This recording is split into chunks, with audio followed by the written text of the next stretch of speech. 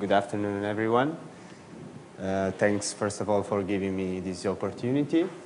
And during this talk, I will illustrate how in the POLARBEAR experiment we measure B modes. As you can see, you will find many things in common with the lesson of yesterday by Bruce Partridge. And I will highlight how in POLARBEAR we deal with all the problems that were highlighted yesterday. So I'm Davide Poletti, working at APC as a PhD student, and this talk is given on the behalf of the POLARBEAR collaboration, which is a worldwide collaboration involving many institutions from all around the world, mainly from the US, Japan, and with a contribution also from Europe, mainly in data analysis, from APC and CISA here, and also Imperial College. So this is the outline of the talk. First of all, I will go through the basics of the B-mode science and measurements. Then I will focus on the POLARBEAR experiment and show you the results of the first season, and then conclude with the perspectives of the experiment. As we heard many times during this call, the CMB is a primary source of information for cosmology. However, the scientific potential of the temperature anisotropies has been already nearly fully exploited by several generations of experiments. So we are now moving towards polarization, both for improving those constraints, but also for getting complementary constraints that we cannot get at all from temperature. So what we actually measure from the CMB polarization are the Q and U Stokes parameters that are then decomposed into a gradient-like and curve-like pattern, the E mode and B mode. And here on the right you see the power spectrum of these three components, temperature and the two polarization. And you can see how the temperature is way higher than the polarization signal, and the E modes in turn are higher than the B mode signal. And therefore, measuring the B modes is not just a matter of achieving this sensitivity, but also preventing the temperature and E mode power from leaking into your B mode signal. And this plot also shows the distinction between the primordial B modes, which dominate at large scales, and lensing B mode dominating at small scales. The primordial B modes are related to the gravitational waves at the last scattering surface, because the scalar perturbations produce basically only E type of polarization, and therefore B modes are a unique channel to probe those perturbations, and being able to measure the amplitude of those perturbations at the last scattering surface will enable to set an energy scale of the inflation. And while measuring the tilt of the spectrum of the tensor perturbation would enable to probe the consistency relation that many inflationary models predict.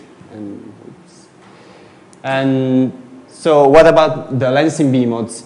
During their journey towards us, the CMB photons gets deflected by the gravitational lensing exerted by intervening structure here, and the net effect is a small displacement that you can see there between the CMB picture that we get and what the actual last scattering surface looked like. And on the harmonic domain, the effect is a reshuffling of power among angular scales between the measured E mode, between the measured power and what was the original power. We have an L prime multiple contributing to an L multiple, but also we have the E type of polarization contributing to the B mode polarization, the actual B mode polarization measured, and those are the lensing B modes. And we can exploit this correlation in the actual CMB picture to infer this displacement field. And I highlight that this displacement field is related to this gravitational potential integrated over the line of sight, and therefore it is sensitive to every parameter that can affect structure formations, most notably the total mass of the neutrinos or the dark energy properties. Here I show the B mode level, the lensing B mode level for different dark energy scenarios. And so what's the status of the measurement? This is the status as of March 2014. We had only upper limits, and the actual constraint on R didn't came from polarization measurement, but from temperature measurement. However, we had major improvements during this year. The 10 March, the POLARBEAR collaboration published our results at small scales. BICEP published the result at large scale. ACTPol at small scales again. The joint collaboration of BICEP2, Kekere, and Planck cleaned BICEP point from dust. And we got, a couple of months ago, the SPT poll papers. So you see that the field is very active, and these are the direct measurement of B-mode power in the maps, but actually there are much more measurements through cross-correlation by several experiments. So the field is very active, and all these experiments and others are upgrading their instruments, so many improvement, there will be many improvement in the future. Let's now focus on the POLARBEAR experiment. POLARBEAR is a CMB B-mode experiment located in the Atacama Desert in Chile. The peculiarity of the location is a very big sky, an access to a very big fraction of sky, and also the dryness of the atmosphere that makes it very clean in the microwaves. And the target of the experiment are both the lensing and the primordial part of the B-mode spectrum. However, for the first season, we focused only on a very small patch, deeply integrated to get a detection. This is the design of the experiment. As you can see, the light comes here on the primary mirror, gets reflected on the secondary, enters the cryostat. Here it gets modulated by a rotating half-wave plate and is focused on the focal plane. The focal plane is made of more than 1,200 bolometers. Here you can see a picture of a pair of bolometers. You can see here the bolometers, which is sensitive to all the power collected by these directional antennas in front of it. And since those two bolometers are coupled to those orthogonal antennas, they are sensitive to different linear combination of the stock parameters. And most notably, if you take the sum and the difference of the two measurements, you can isolate the temperature part and the polarization part of the measurement. And I emphasize here the dependence on temperature because as the telescope scans the sky, those bolometers are read out hundreds of times per second, making the so-called time streams of data. So then we characterize our instrument using both ground-based and astrophysical calibrators. We use Jupiter for characterizing our beam properties, and Tawai in the Crab Nebula for assessing the orientation of our bolometers once projected on the sky. And here you can see in this plot of the power spectrum of a time stream how by getting the difference of the two bolometers we can get rid of this huge contribution in noise due to the atmosphere fluctuations.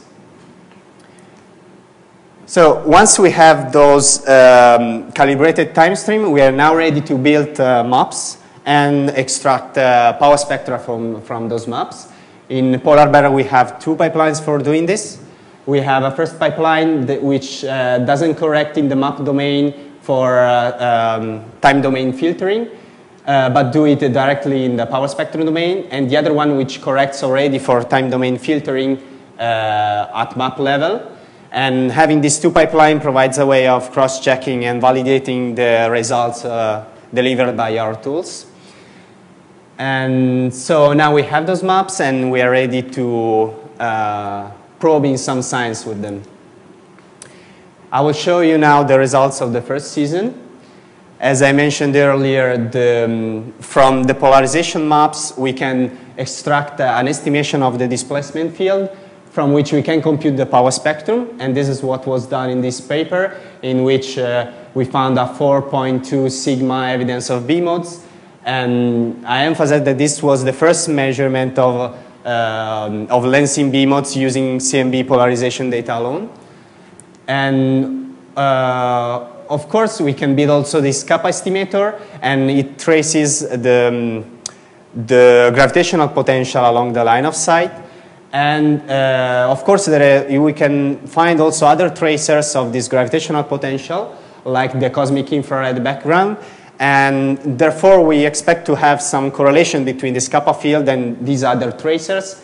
That's the work done in this other paper, in which we correlated the kappa estimator of POLARBEAR with the CIB map from Herschel, and found a 4.2 sigma evidence of polarization lensing, and a 2.5 sigma using estimator of kappa field related to B modes.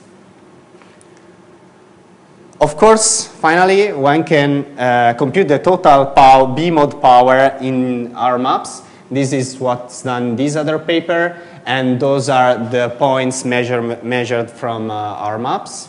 This led to a 97% confidence level evidence of B modes. And I emphasize that, as I mentioned before, that the big deal is not only achieving the sensitivity, but also controlling the systematics related to this type of measurement. And in POLARBEAR, this is done in several ways. First of all, we can take the specifications of our instrument and simulate the uncertainty we have in our instrument. So we can simulate the systematic and inject it in simulated time streams, run those time streams in the science pipeline, and see which spurious B mode signal we get in our B mode estimator. As you can see here, all those different systematics are well below the B mode signal level and also the statistical uncertainty of our measurement. Of course, this takes well into account the systematics, the potential systematics that we already know, but what about systematics that we are not aware of? And most notably, we would like to be able to assess the quality of our data without looking at the final science product. And this was a strict requirement in the POLARBEAR collaboration, because we adopted this blind policy in which we couldn't look at our final scientific product before having accessed by other means the quality of the data and performed the cut of our data. So we performed the null test. The null test, unlike the simulated test we did before, are done on the actual data, but they are done by splitting the data into two halves and subtracting them, so that we expect to find a signal in those data which is compatible to the noise, so with no feature due to spurious signals. And this is done for several types of splitting of the data in order to probe different types of systematics. All those splitting of the data delivered something compatible with the noise we expect on those data. And here you can see a flat distribution, which means that basically what we find, all the distribution of this null test is compatible with the expected noise in those tests. So what we learned after this season, first of all, we are very happy because we reached the sensitivity to get a detection, but we also learned that we control the systematics at this level of sensitivity. And what we also learned is that we are now close to the B mode level sensitivity. And from other experiments, we also learned that the foregrounds are an issue and dominate the larger scales, the one that were probed by experiments like BICEP or Planck. So how do we plan the future accordingly? During this year, another telescope will be built close to the current one, and the next year the receiver here at KK in Japan will be delivered at the site, and the focal plane of this new receiver will have 6 time more detectors and 2 frequency band capability in order to begin to disentangle between the signal and the foregrounds. The year after, in 2017, the next step of the polar bear experiment will be the Simons array, in which 3 telescopes will scan the sky at the same time. The total number of detectors will exceed 22,000, and we will have also this other channel for better foreground rejection. This is probably the most interesting slide for the audience. This is the Simons array sensitivity, also including the presence of foregrounds. So what we should expect from this experiment.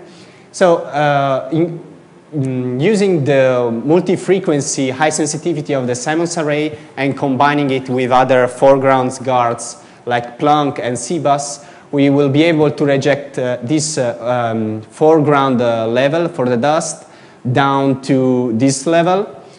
And this will enable to deliver strong constraints on the tensor to scalar ratio, or the mass of the neutrinos.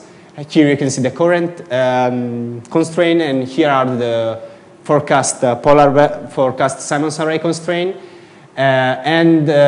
Here below I emphasize the numbers without accounting for foregrounds. So this is the target for the Simons array sensitivity, but taking into account realistically the foregrounds, this is the level that we expect to achieve in sensitivity. And I emphasize how in 5 years the polar bear collaboration is quickly improving its sensitivity, moving towards tightly constrained the physics related to inflation and other open questions in physics, like the neutrino masses hierarchy and other more exotic scenarios. So this is the summary of this talk. I've shown you how the B-mode measurement are a very active field nowadays, and polar bear is playing an important role in this quest. And I've shown you the results of the first season, in which we delivered the first measurement of lensing B-mode using CMB polarization alone, and validated this result with CAB cross-correlation. After the first season, the telescope continued scanning the sky, and we already have those data, and we are analyzing them right now. About the future, the high sensitivity of polar bear 2 and Simons array will enable to probe both the lensing part of the power spectrum and the primordial power part of the B-modes, and the multi-frequency nature will enable to reject the foregrounds to high fidelity. So that's all I wanted to say, and thank you from everybody in this collaboration.